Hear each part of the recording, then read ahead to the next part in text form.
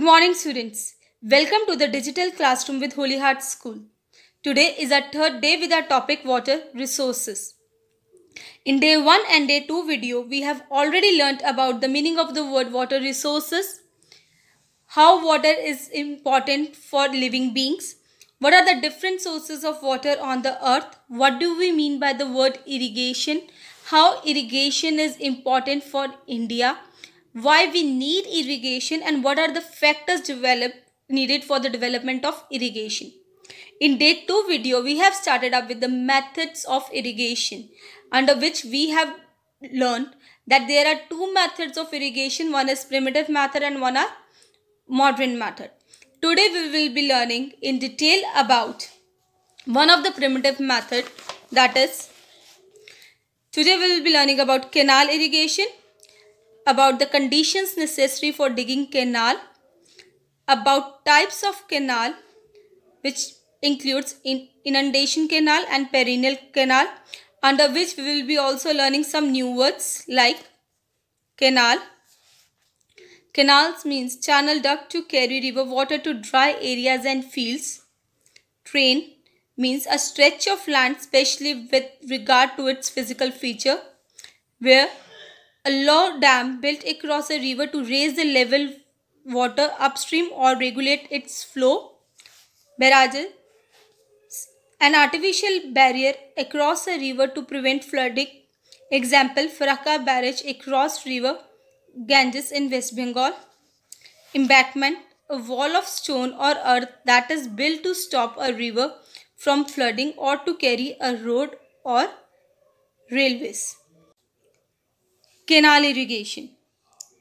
Before starting up with the canal irrigation, let's know something about this topic. Actually, it is very interesting for all of us to know about these means of irrigation. Largely because most of us who are belonging to the urban settlements are not more exposed to the rural life. So this is very interesting to know how different ways of irrigation work, they are invented, developed in order to ensure that you have water supply 12 months around, not only for 4 months when it is raining. So one of these methods is canal. Canals are the channels dug to carry river water to fields. This can be perennial canals or inundation canals. These canals are useful for every farmer because it is providing them water throughout the year. So let's start up with the canal irrigation. Canal irrigation amounts to about 40% of the total irrigated land in the country. This type of irrigation is more prevalent in the northern part of India.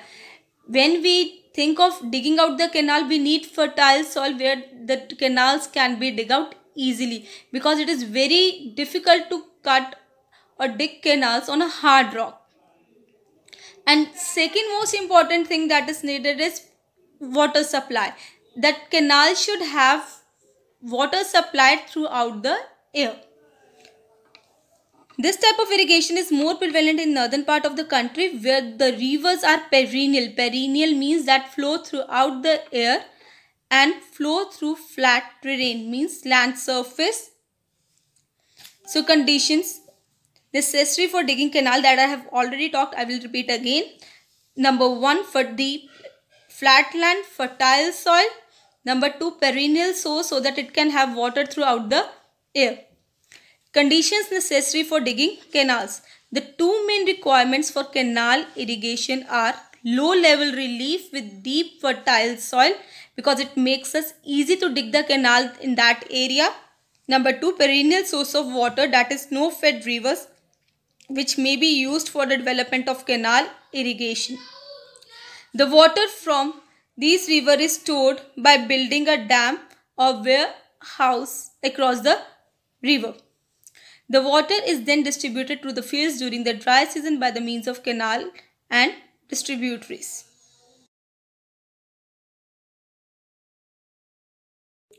Broadly speaking, the canals in India are of two types: inundation canal and perennial canals. Before going ahead, let's know something about these canals. Inundation canals are basically the flood canals. These kinds of canals are mostly built when the rivers are flooded. Especially river Satluj, Godavari, we often see that these rivers are flooded during the rainy season. To stop the overflow of water and to use that water and to store that water, we have built inundation canals. These canals are like without any control or something. It is, we can take an example.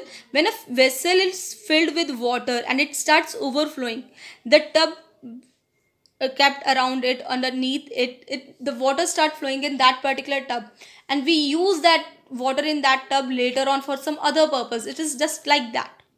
So let's start. These canals are taken out from the rivers without any regulating systems like weir and barrages, no control over it at their head to regulate the flow of water. A barrage is usually constructed in the lower course of the river in order to raise the level of water in the river. It helps to irrigate the lower regions. For example, I have already given Farakka barrage. Another one is we have Hathni Kund also. The canal are taken out from the rivers when they are in flood and there is excess of water, hence they are dependent on rains for the supply. Number 3, because these type of canals are mostly used when the rivers are flooded. We can use that water later on if the water is not evaporated, of course. Only the lower level regions can irrigate by such canals, as once the rainy season is over, the flood subsides. The level of water falls below the level of canal ahead because of evaporation. Evaporation is the most important process. Such a canal was taken out from the river Satluj. I have already given you the example, which is prone to floods during the rainy season. Advantages: inundation canals are easily and cheaply built. They are useful in controlling floods. We have also many other advantages of canal, like unirrigated wastelands can be developed by the canal irrigation. It can lead to the economic development of that area by avoiding droughts. Canals can fed by the rivers canals are fed by the river water, receive good water supply for the irrigation. Disadvantages: there is uncertainty of water supply because these canals only get water when it is raining. These canals are useful only during floods. Only lowland areas can be irrigated, means can get water.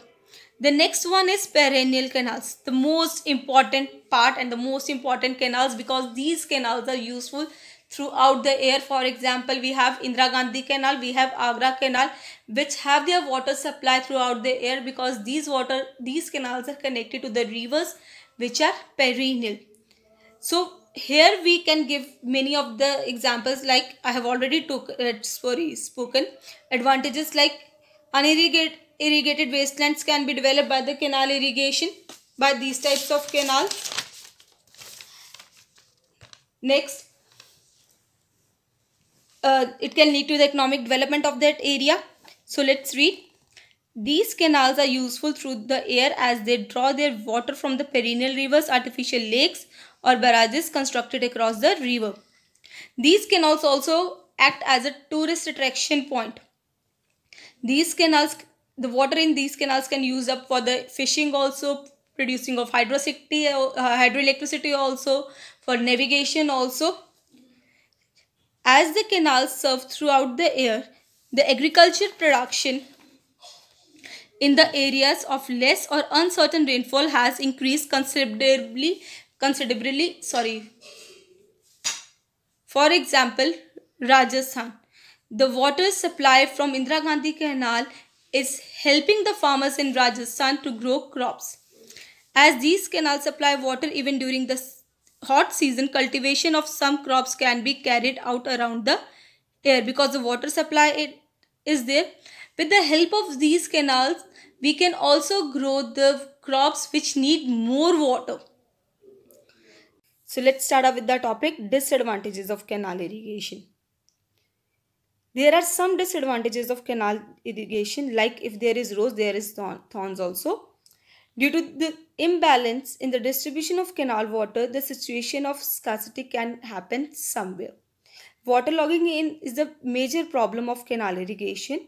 Waterlogging in other areas is caused due to the collection of water there. It makes soil unproductive as harmful underground salts and alkalis comes to the surface level due to the waterlogging. It can also make the land marshy. Many diseases are caused due to mosquitoes, worms, and insects on the account of stationary water in canals. So let's start with the reading. Problem of salt effervescence due to the overflooding of the fields, which makes the soil unsuitable for farming. Mostly in northern part of our country, 40% of land is cultivated with the help of canals. Due to the continuous irrigation, the salt is carried to the fields with water. The water here gets evaporated and the salt is left behind. Due to the continuous canal irrigation, the amount of salt keeps on increasing in the soil, and which is making the soil infertile in the coming years. Next, we have problem of waterlogging in case of unlined canals and water soaks into adjoining areas, turning them into swamps. Basically, what happens is excessive seepage from unlined means kacha canals and water courses results in the rise of water table leading into waterlogging. Means it is type of like a watershed. As the water losses from the wells and canals continuously contribute to the water table, basically it is developed due to the absence of proper outlet to drain excess irrigation water or water supply. Supply is because there is no particular regulation system and the water is collected in the field, creating the swamp, marshes, or a watershed in that particular area.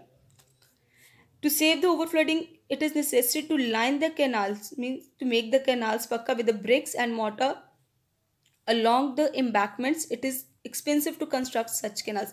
If I speak in a very layman language, it is just to increase the height of the canals from the existing ground surface to avoid the water to overflow.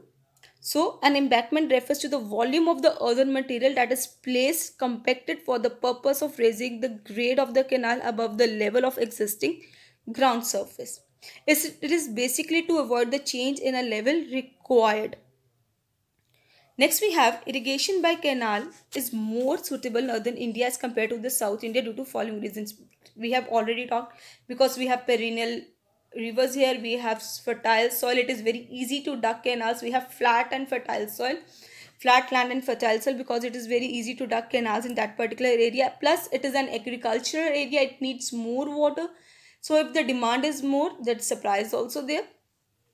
Irrigation by canal is more suitable in northern India as compared to the south due to the following reasons. The rivers of the northern plains are perennial, means that are flowing throughout the year, as they are snow fed because they are starting up from the glaciers which is present in a Himadri range of the Himalayas, whereas in southern India the rivers are seasonal because they are fed by the rain. The surface of the northern plains is flat and soft, and hence it is easy to dig the wells. In south, the region being rocky and is difficult to dig because it is very difficult to cut hard rocks. The demand of irrigation is greater in the northern part of India, that we have already told that the major basins are present in the northern part of India. If we talk about Indus basin, we can talk about Ganga basin, we can talk about Brahmaputra basin. As it is predominantly an agriculture region where the proportion of arable suitable for cultivation land is higher due to the high fertility of soil than other areas of the country. So students, this was our topic for the day. Please try to solve the related question answers.